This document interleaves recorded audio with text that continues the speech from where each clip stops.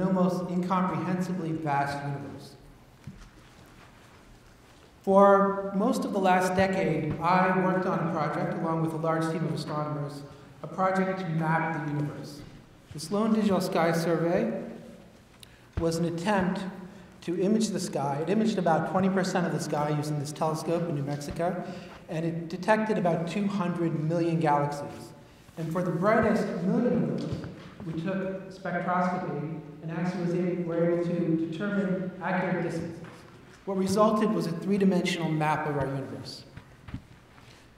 So let's look at that map in the sky, and if I zoom in to the main region of the survey, and now I'm color-coding objects based on their distance from us, you begin to see this pattern, this filamentary network or structure, something we're now calling the cosmic web. So this is what our universe looks like on the grandest of scales. Now, this is my office. I work at the Adler Planetarium and Astronomy Museum in Chicago, and this is something we call the Space Visualization Laboratory. And it's a place where we try to make innovations and discoveries, like the one I just talked about, accessible to the general public. And we do that through imagery. So if we're going to talk about something like the Sloan Digital Sky Survey, we'll try to do a number of things. We'll try to place it in context. So we start out at the Earth. We'll fly away from the Earth. Look a little bit. There goes the moon.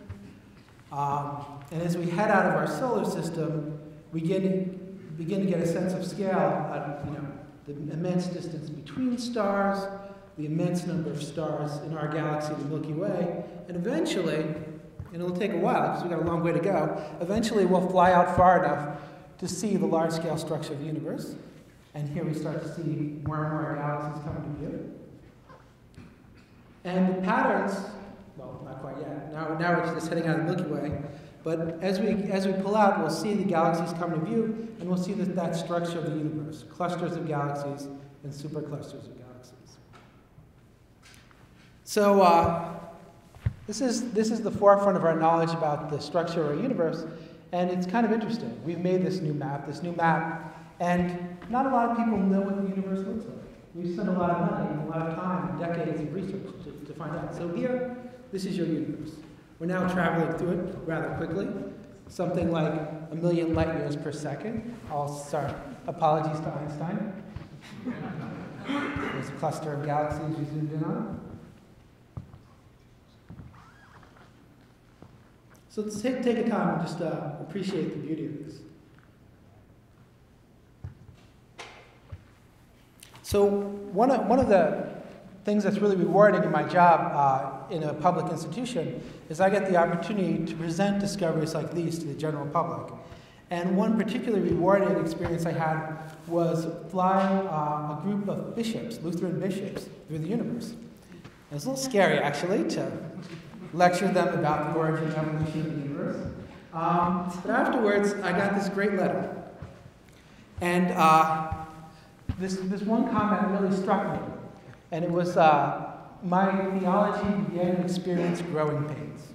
Right? So we live in this world, and it's a very dangerous place, but as we push our frontiers of scientific knowledge outwards, that boundary between science and religion becomes a very interesting place. Scary place, but an interesting place. But everybody's afraid to go there. And that's understandable, because last time we did, it didn't turn out so well. So probably, when humanity really faced this, it was with the geocentric revolution, the Copernican revolution. And science didn't fare so well there, and for a number of reasons. One, it took us out of our special place in the universe. So it's not as rewarding a place. If I look at what we know about the universe now, the universe is cold. It's on average, it's under 3 degrees Kelvin. Very cold, colder than Illinois. The universe is empty. If I took an average volume of the universe the size of this auditorium, there'd only be something like 100 hydrogen atoms, right? So incredibly empty. But we live in a very special place. So the place we live in the universe is still very special. We have places like this, right? It's not like the average region of the universe. Now, the universe is also big. And this is the part that scares a lot of people. But just because the universe is big, that doesn't mean that we are insignificant. In fact, in many ways, because the universe is so big, and because we've been able to figure out so much about it, we really are, we can feel pretty good about ourselves. This is really probably humanity's greatest achievement. So this is an amazing simulation. So for a long time, we've actually been able to use the physics that we know and run supercomputer simulations to actually reproduce the entire evolution of the universe and produce structures that look like what we see when we've mapped out the structure of galaxies. This one goes a step further. What it actually has done is not just reproduce things that look like our galaxy, it's actually our universe. It's reproduced our local universe. So in it, we'll see that's where we live. That's our local group. That's the Virgo cluster, the nearest nearby large cluster of galaxies, about 50 million light years away. So we're able to actually reproduce those random fluctuations that led to the development of our universe. Now, all this, we start thinking about, well, these modern theories of the universe should affect the way I think about myself and my place in the universe. So let's go to the next question. There are lots of crazy theories out there, right? You read about things in the New York Times. So if you say to me, hey Mark, how seriously should I take this new theory I just read about in Science Times? I'll make an equation for you. So this is an equation that lets you know how much you should worry about a new idea. And the first factor, W, it's a weight. And that's just, you can pick that. That's what kind of person you are. Are you somebody who worries about everything? Then you can pick a big number. If you don't worry if you take everything easy, it's a low number. The next one is the probability that that theory is correct, right? So I might worry that I'll be impaled by a unicorn, but there aren't a lot of unicorns running around, so I don't really have to concern myself with that.